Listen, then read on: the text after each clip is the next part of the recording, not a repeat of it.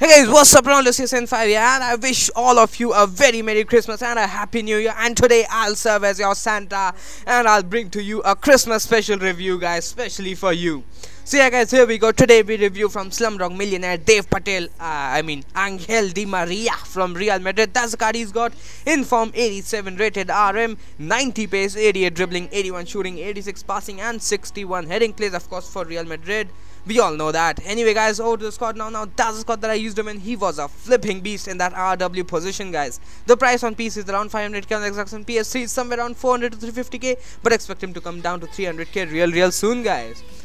Over to the traits now. The traits he's got: dives into tackles, avoids weak foot, injury prone and diver. I don't know about that, so I won't comment much on that.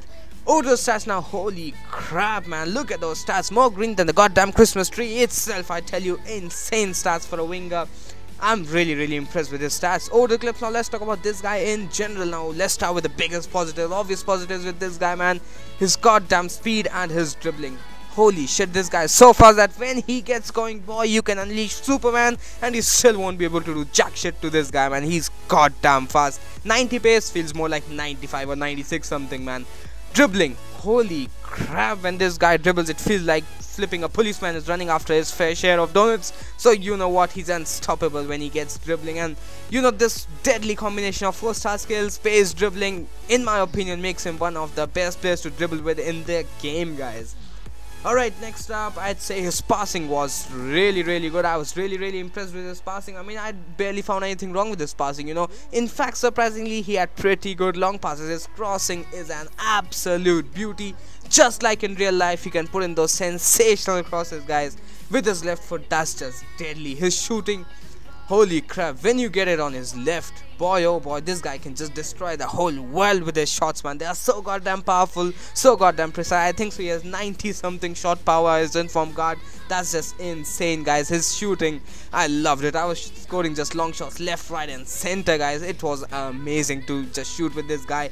But that's on his left. When you get to his right, holy crap, that right foot is simply a right foot of the gods, ladies and gentlemen. Let me tell you that when you flipping even on full power, when you shoot with his right foot, oh, you'd expect the ball to end up in the back of the net. No, you flipping hit it with full power and the ball doesn't even move an inch because his right foot is fucking useless. You know, I don't think so he can even fucking walk with his right foot, man. It's so goddamn awful. Don't shoot with his right, man. Other than that, nothing wrong with this guy. The biggest positives for this guy has to be his dribbling, his pace and his shooting. The only negative I see with him is his weak foot. Overall, I give this guy a 9. He's downright one of the best wingers you can get in the FUT this year, especially on the right wings where there are not many.